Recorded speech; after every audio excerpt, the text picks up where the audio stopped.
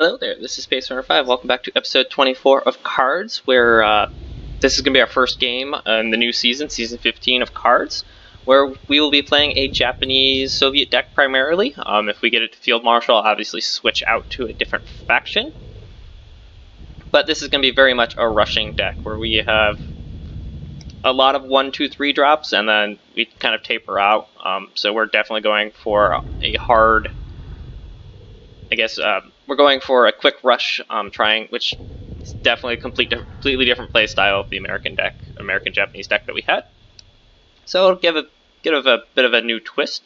So this is a preliminary deck that I threw together, just really quickly, trying to basically get a feel for the two. I know I've played them a couple times, but I'm still basically getting a feel for the waters. Basically how to play the Japanese Soviet deck, because I don't really know how to play the Soviets for the most part, whether or not it's just, you just put out your big hitters and just keep going, just like the Germans, or because they don't really fall into either of those criteria of the Germans or the Americans, where you try and buff yourself up and have a bunch of small cheap units that you basically just control the entire board. So the Soviets are kind of weird, interesting area, because it seems to be they're mostly card removal, but even that's kind of not fully there, at least in the cards that I currently have at the moment. So I want to go ahead and just play them a little bit more, just to see what's going on in that regard. We don't need 2 target acquired. I'd rather have another, maybe 1 drop.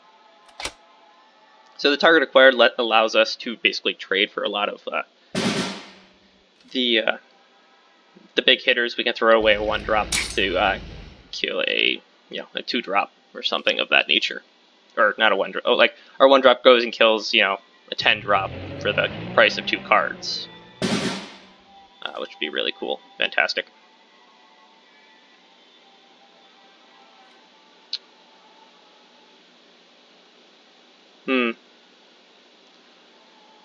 I want the card draw. I mean, we are throwing away a Type 93 though, because that'll be a 3/4. I think that's okay. We'll get our card draw. It'll slow us down a little bit, but hopefully that won't make too big of a difference. 5 to 7, but we're going to be able to put down at least two units. And he can't attack, actually, which is pretty nice, honestly. 2 damage to random enemy. Throw down our token generator. Because what we can do is we can throw the free token that's generated out of here, so 1/1 that's free has 0 operation cost, into, let's say, the 1/8, and we play the target acquired and it'll just destroy it, which is very nice. Gonna probably go forward. No? Okay. 5/5 with smokescreen, not a big deal. He's definitely something we'd like to target.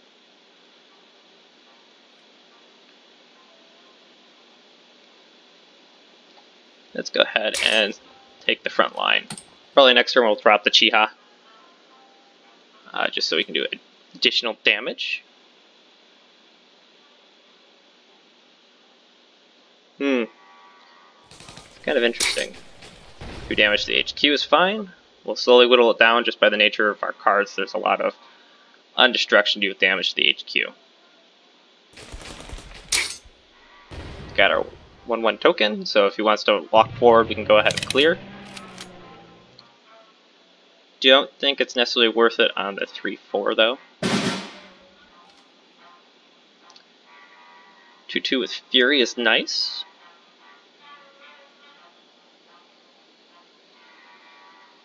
I almost want to keep the Chiha for a little bit.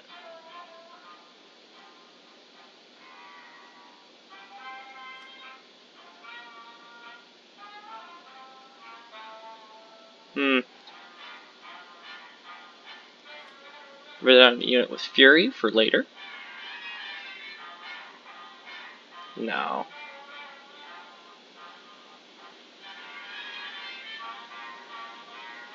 Blitz and Fury, so 3/3, you can immediately attack. You're just going to get destroyed though, so you're not worth it, especially for the cost of a 2 drop. Go ahead and throw guard down on our HQ. We can throw down Fury as well. So he'll obviously hit probably the guy with Fury. Which is not the best trade, honestly, though. But we can trade the 1/1 if we drop the Chiha down. My guess is a Sherman? No, Workers Unite. Gain 1 credit slot and draw 2 cards. I haven't seen that card in the Soviets either, so there's actually quite a bit more card draw that we could have that I don't have in the deck currently. Which I would be quite fond of.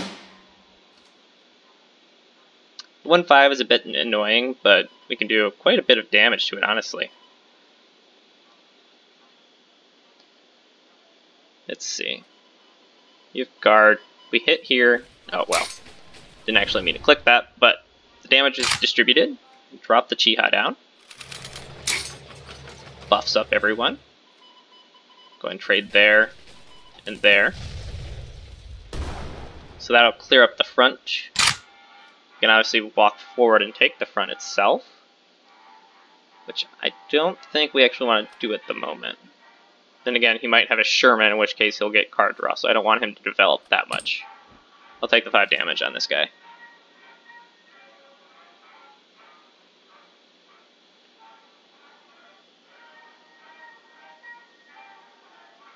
Then we'll want to get this guy up to the front as soon as possible underneath the guard, so he can be a happy camper. We still have the target player in case he drops something really big.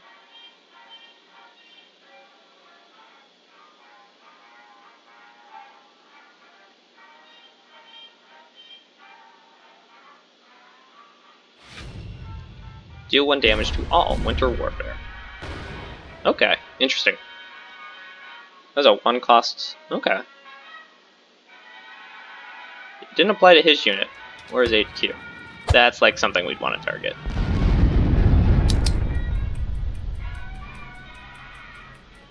One 3 is no big deal.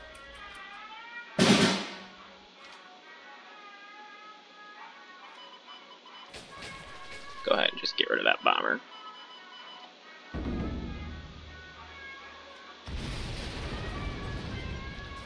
So you have Blitz, so we can actually march you into the front line. Call it good. So you can obviously trade. You'll be left with 1 HP. Hopefully we draw a Bloody Sickle and we would kill you. You can obviously trade for the 1/3. Actually, you'd have to go here. So he's hemmed in. Our board isn't really developed though at the moment. Hand size is pretty comparable. Obviously he has an additional card than what we have. Assuming that we're going to gain another one when we draw, obviously. Let's go ahead and give him a hello. So he is left with a 1 HP, so this is where we hope we draw a Bloody Sickle and we can get card draw.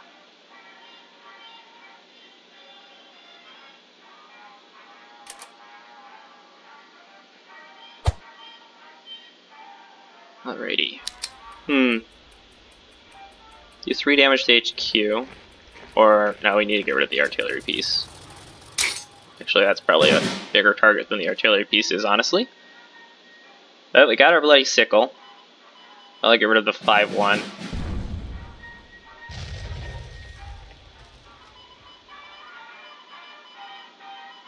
Go ahead and get rid of the Warhawk. Damage to the HQ. We can just go ahead and kill the artillery piece, which is, I think that's important enough. And we'll drop down a fighter. Nice, 3/3. Because we have Blitz, which can actually kill that unit if we Blitz it. Oh yes, we can right here at the 5/0. 3 damage to a unit, there goes our fighter, but it gets to do 2 damage to the HQ, which is... it's enough. It's all on a day's work. And he did burn through most of his cards. A 5/5 heavy armor T-34 is an issue, though. The Bloody Sickle will help. Go ahead and just slap that guy down.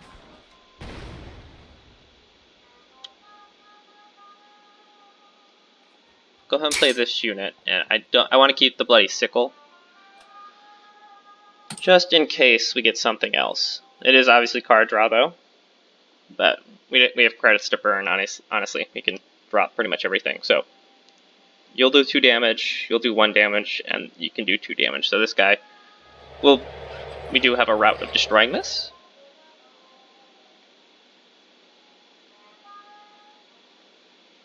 Obviously, I would like to keep this guy though, because he has Blitz. Or Fury. Just double. He can attack twice. So he can really take down that HQ pretty quick.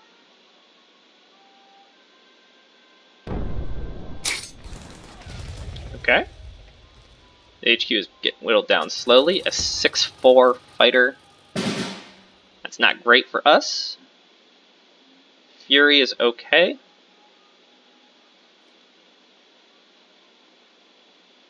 Go ahead and throw this guy down.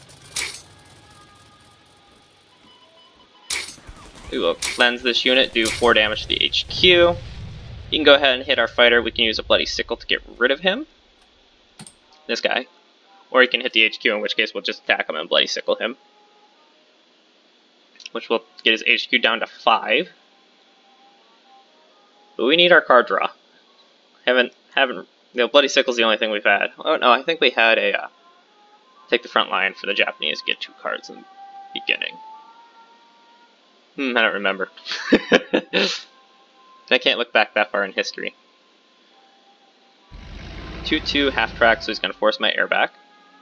He's going to hit the HQ. Which is okay. Dude, the Warhawk is not good though.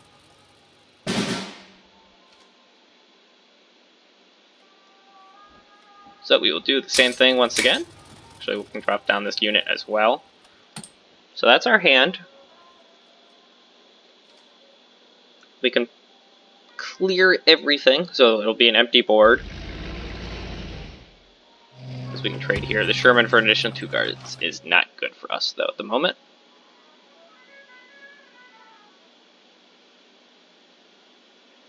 Can't trade here, so we'll trade there with the Bloody Sickle.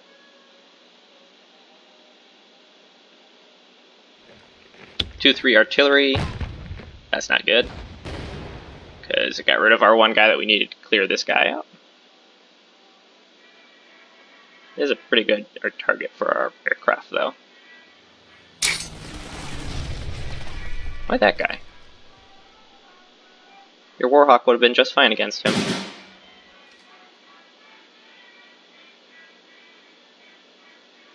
Alrighty, so we're going to go ahead and do a Bloody Sickle on that guy. 2/1 with Blitz. I'll apply to a random enemy I'm not interested at the moment. Go ahead and trade there. Take out the artillery piece. And then go ahead and drop down the 2/1 with Blitz. Should I take the front?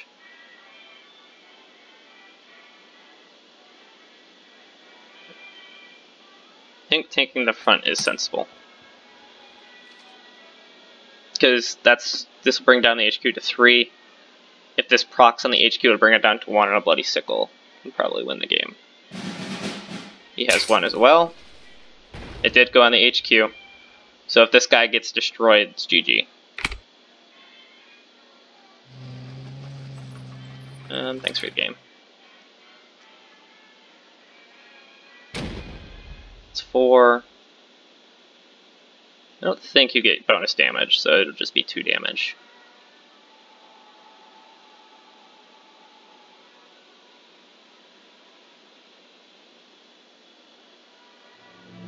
(4/4) bomber. Yeah, just 2.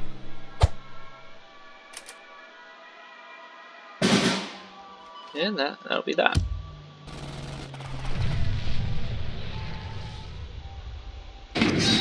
Not a bad first game. It was a lot closer than what I was hoping it to be, with only 4 HP left on our HQ. But I mean, they're always going to get that close, and that is our 50th win. Wow! Got another Panzer 38 for card draw, and played 50 Soviet cards for card removal, which I think I already have 4 of those.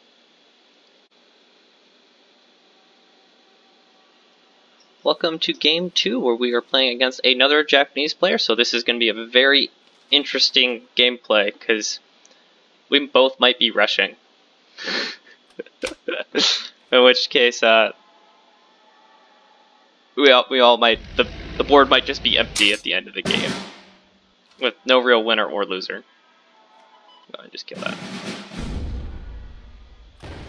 Go ahead and end our turn. Go ahead and give him a hello. 2-1 blitz, nothing too particular, and another 1-1. Again, not a big deal. 2-1 with blitz. If we're on type 93, we could throw down. 2 damage to a random enemy would be very nice, because it could proc here and just wipe the board.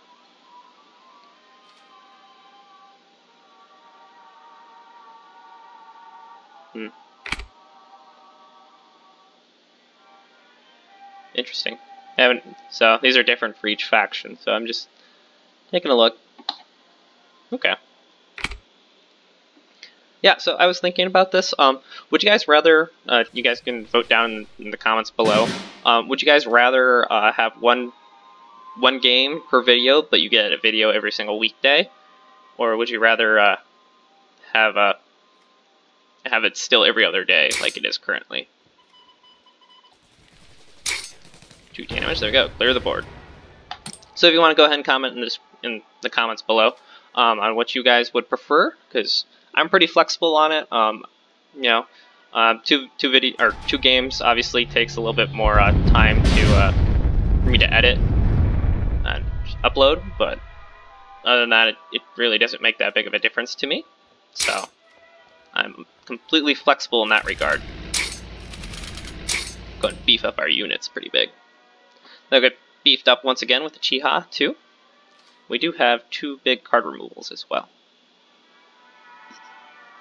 Pairing the Japanese and the Germans might go pretty well if they have that,